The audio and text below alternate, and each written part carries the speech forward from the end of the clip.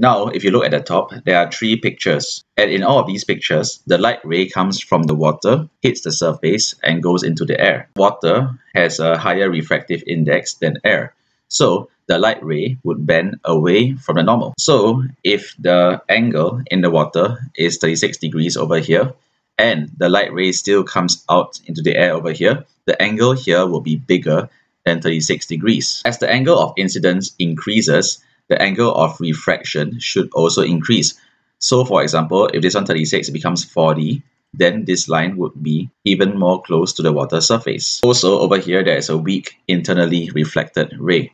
So at a certain angle of incidence, the refracted ray bends closer and closer to the water surface until at this exact angle, the refracted ray travels directly along the water surface and the angle of refraction is 90 degrees. This exact angle of incidence is called the critical angle. There is still also a weak internally reflected ray. However, what happens when we increase this angle even more? Does it continue to refract over here? The answer is no. If the angle of incidence continues to increase, the light ray will be reflected internally within the optically denser medium.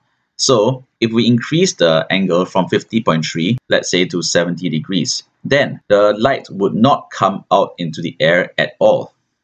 It would only undergo a simple reflection.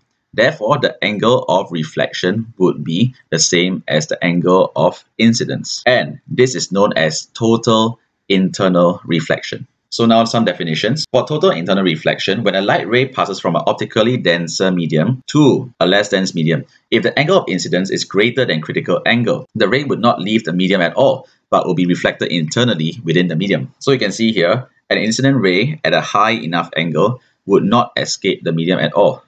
It will instead bounce back completely, and there will be a strong, totally internally reflected ray. I is equals to R. So, for total internal reflection to occur, the following conditions must be satisfied.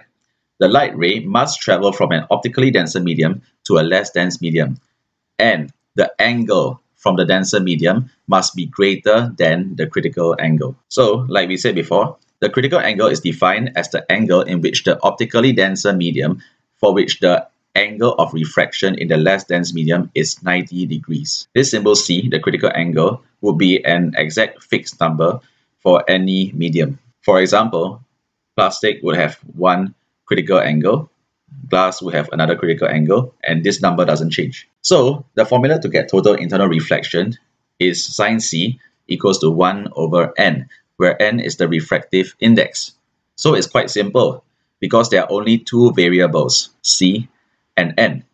If you have C, you can find n. If you have n, you can find C. And this is produced by using the definition of refractive index. Refractive index n equals to sin I over sin R. So if the bigger angle is 90 degrees, sin 90 is equals to 1.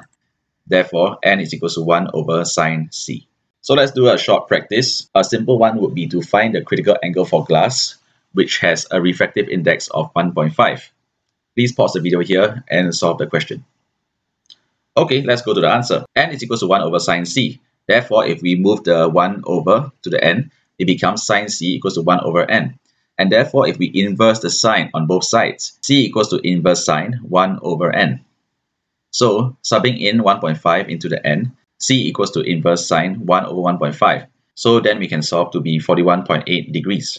The most interesting one is called fiber optics, where these are light pipes which transmit light from one place to another. Images can thus be transferred from one point to another. And this actually is used in telecommunications, such as telephone calls, computer data, television pictures, and also it plays a part in a doctor's endoscope to examine the internal organs of patients, as long as the tube is not bent too much. The light ray that goes through the tube will hit this wall, and because this angle over here is more than the critical angle, it will undergo total internal reflection and bounce back. Once it's here, the angle is once again more than the critical angle, and it will bounce back.